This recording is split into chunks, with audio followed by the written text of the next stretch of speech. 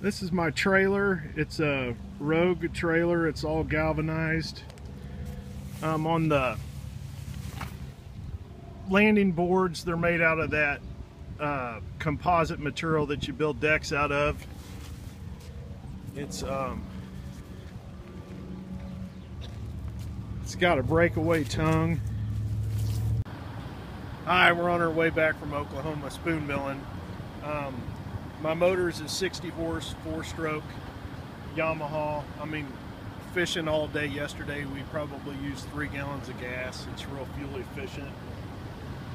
The boat, as I said before, it's a 16-foot Alumaweld Talon. I might have said 17, I get it confused sometimes. But it is a 16-footer.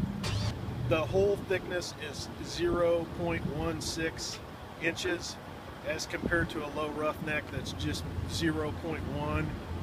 That's the bottom, 0.16 inches. The side is the same as a low roughneck at 0.1 inches.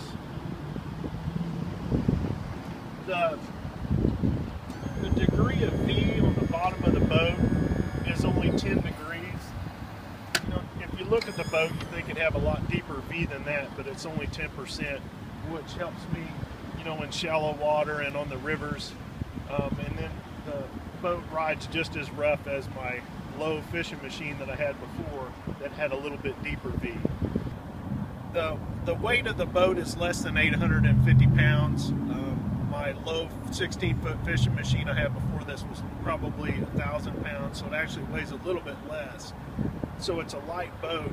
It's a really beefy, sturdy boat, but it's a light boat, so I can pull it all around the country like I do fishing all the time.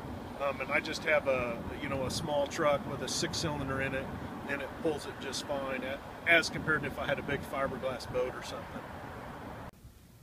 Okay, on my drift socks, I got 18-inch drift sock on both sides of the boat. I usually leave them hooked up to the boat. There's 2 cleats right here. I just store it inside the boat, but when I go to deploy it, I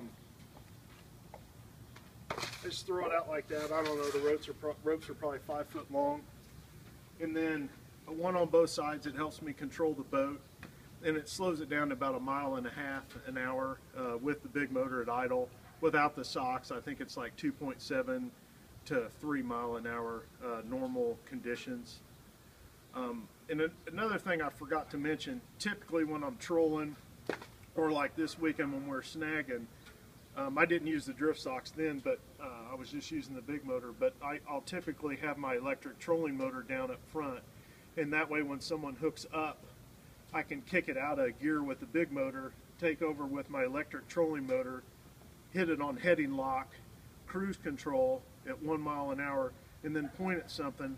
Then I can either fight the fish if I'm by myself or assist the person that has hooked up getting the fish in, and my boat will maintain a constant speed, and then that'll help keep tension on the fish, which really helps, especially if you're fishing with inexperienced anglers. And then also, by keeping the boat in a forward motion, if you got your socks out, you don't have to worry about your drift socks getting caught in the trolling motor or the person fighting the fish getting the fish caught in the drift socks. It'll keep them right next to the boat, and the boat moving forward.